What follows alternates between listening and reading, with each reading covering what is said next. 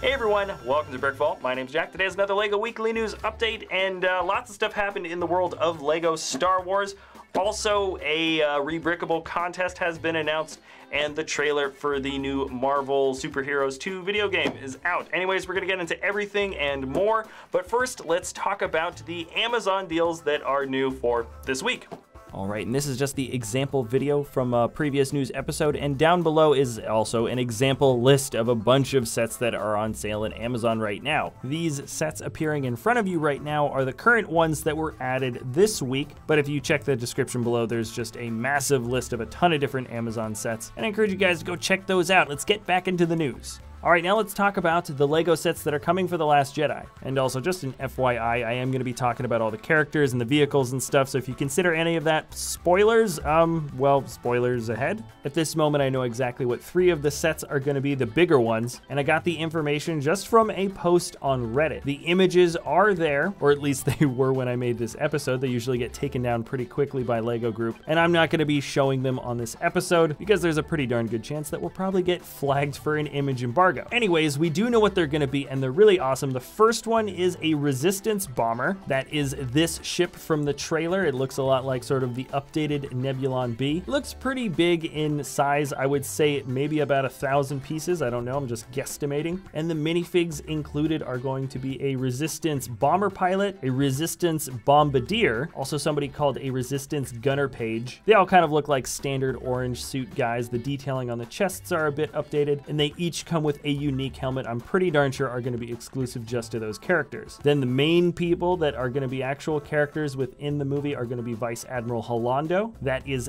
this woman right here from some brand new pictures that were released. Pretty good chance that she is going to be commanding this particular ship. And then also Poe Dameron is in there, and he's also wearing a orange flight suit as well, or something that looks pretty darn similar to it. This is set number 75188, which means it is going to be marked at 110 euro. Next set is set number 75189, which is marked at 140 euro, and I am more than pleased to say that it is the First Order AT-AT, but actually they're not calling it the AT-AT, it is the First Order Heavy Assault Walker. Information about this vehicle has been circulating for a while now, and it has been dubbed the Gorilla AT-AT, or the Gorilla Walker, and that is because the front section, the front 2 legs of this walker are considerably bigger than the back 2 legs. The main body is sort of a similar shape, even though the back kind of slopes downward a little bit more than maybe your standard AT-AT shell. But really the main design difference we're looking at is there's a lot of extra armor in the front, especially by the lower parts of the legs. There's some extra support beams sort of sticking out of the back of the front feet, and even sort of like the shoulders or where the joints of the front legs are attached. The joint itself is bigger, and there's some extra armor around there, as well as the shape of the head has changed. It looks pretty darn similar to the same sort of build style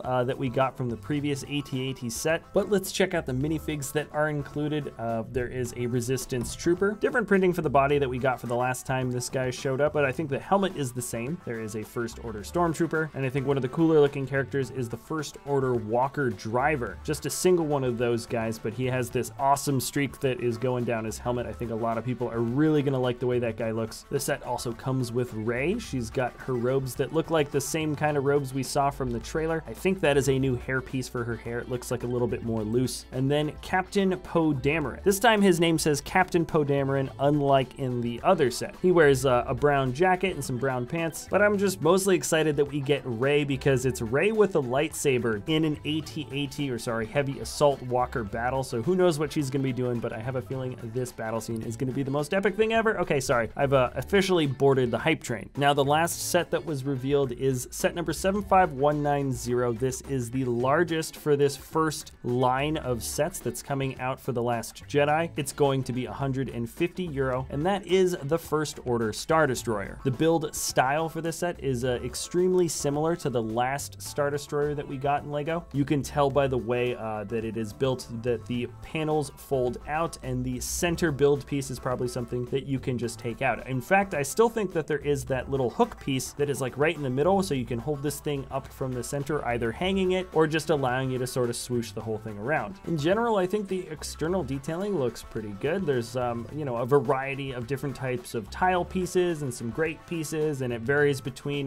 dark gray and light bluish gray, mostly light bluish gray. But I gotta say, they moved away from the posable turrets like we had in the last Star Destroyer, and they replaced them with stud guns. 4 stud guns on either side. I don't think it looks that good. That is probably going to be a modification that I think I'm already planning on taking once I get this set, and I hope my description is maybe helping some of you guys paint a picture in your head. And now the minifigures that are for this set are the First Order Officer. Looks pretty darn similar to maybe a previous one we've gotten. Another First Order Shuttle Pilot I don't think is exclusive. Inside, I suppose there's just going to be regular First Order Stormtroopers, because we get one of those guys, and we also get a First Order Stormtrooper Sergeant, who basically comes with a shoulder pauldron. It looks like it's just a white soldier pauldron. And then the big reveal for the minifigs in this set are going to be Supreme Leader Snoke and an evil-looking BB-8 unit. The Supreme Leader is in kind of this nougaty robe, kind of like a light brown, and the BB unit is called BB-9E, and he's mostly all black with what looks like silver highlights, though the picture I'm looking at right now is not the greatest. Now, in the video description below, I have left a link to at least where I found the pictures, and no promises on whether or not those things are still going to be there. But in other LEGO news, there are actual pictures of new things from LEGO Star Wars that have been revealed. LEGO themselves have released a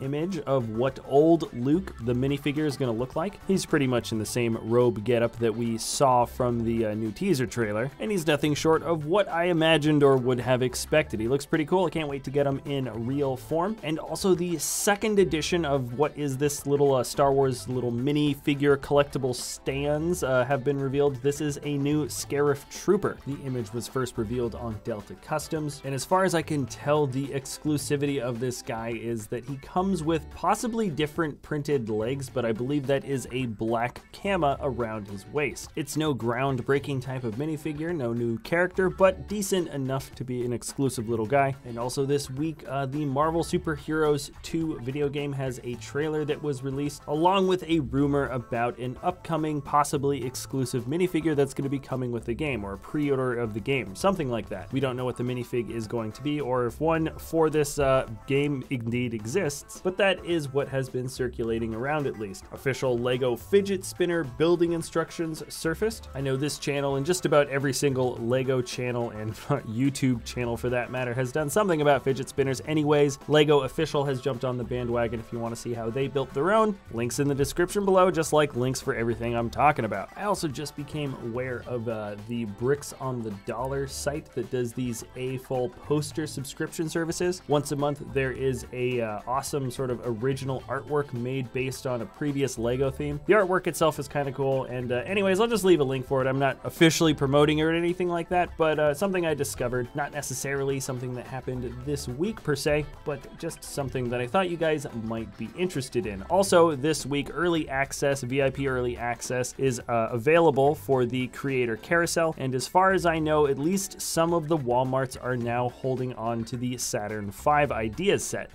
We weren't able to find one in our area, but I'm sure it's coming soon. And then now let's jump into LEGO Ideas. If you don't know what LEGO Ideas is, it's a website. You submit a creation to it, and if enough people vote on it, as in 10,000 people support it, it then gets sent to LEGO for the review stage and possibly gets turned into a real LEGO set. This week, a new Ideas set was accepted with 10,000 supporters, and that is the Gilmore Girls Luke's Diner. This set received supporters pretty quickly, as far as I can remember, and though I'm not really familiar with the television show, the build itself is pretty awesome. You can think of this as being a similar sort of Ideas set like the Big Bang Theory. It is a corner vignette with all the main characters as minifigures within the interior here, but I just think this space that has been built out is very, very complete. Lots of fun details to notice, and it's one of the better LEGO diner interiors that I've seen. Congratulations to the builder Rainer Zufall, who received the 10,000 supporters, and good luck in the review stage.